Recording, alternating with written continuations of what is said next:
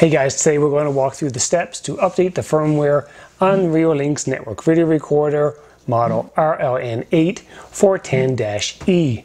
I'll show you how that's done through the various user interfaces.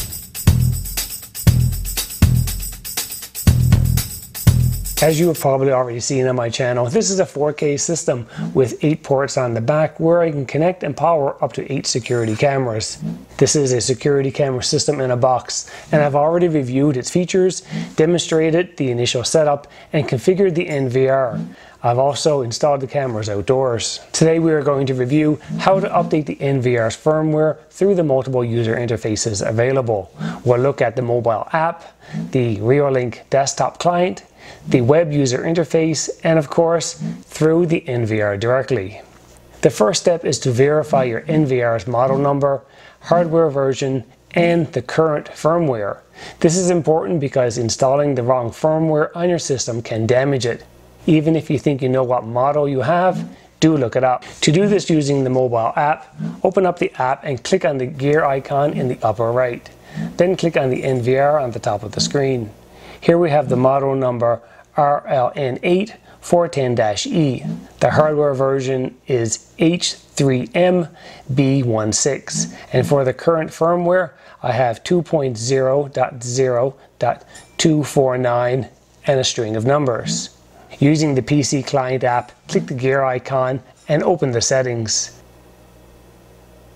Navigate down to System, NVR Info.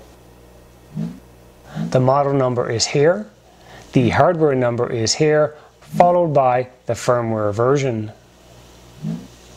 Next we're going to log into the NVR's web user interface using Chrome. I found the NVR's IP address in the mobile app. Once you're logged in, click the gear icon and go to System, then Information. Here we have the model, hardware number, and lastly the firmware. Lastly, we're going to log into the NVR directly through the main menu. Click System, then System Information, and then the information will be displayed right here. Now that we have the NVR's model number and current firmware, let's download the latest version.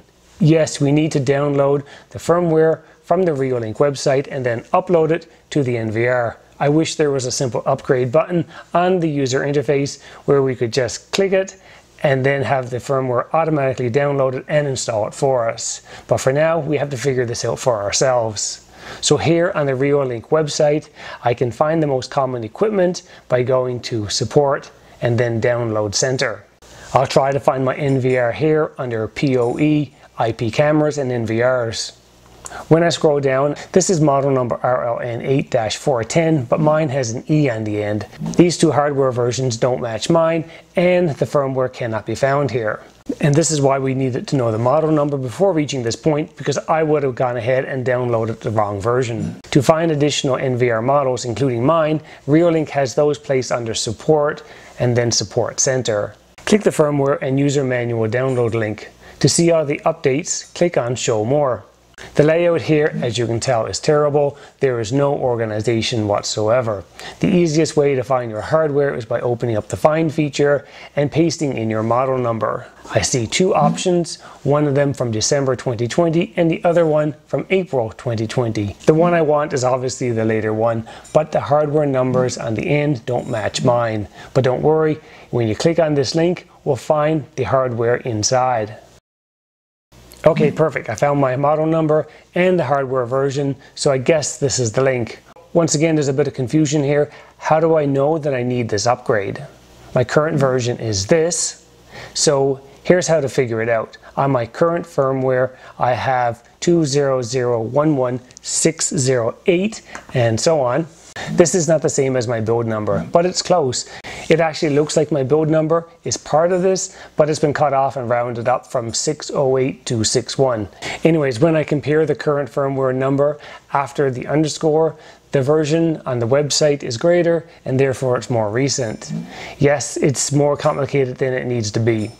So let's click on the link and start the download. With the file downloaded, I'm going to go ahead and save it to a folder on my PC's desktop. I'm going to go ahead and open up the zip file where the firmware pack file is located.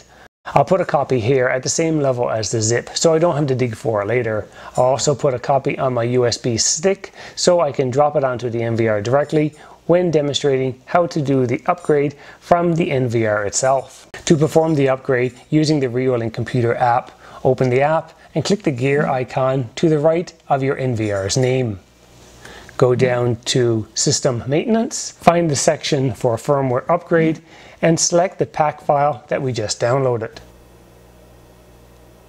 The checkbox for Update Config File resets your NVR back to defaults. It's not intuitive, and don't select this unless you want to lose all of your settings and possibly your mind, because it probably took you a lot of time and effort to get everything set up to this point.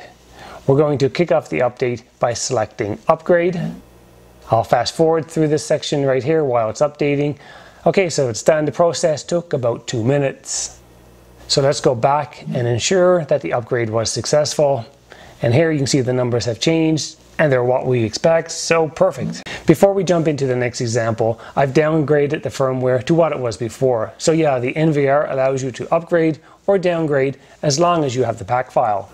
Next, if you're using your computer's web browser like Chrome, you can perform the NVR upgrade right here. Again, using the NVR's IP address, log into the user interface.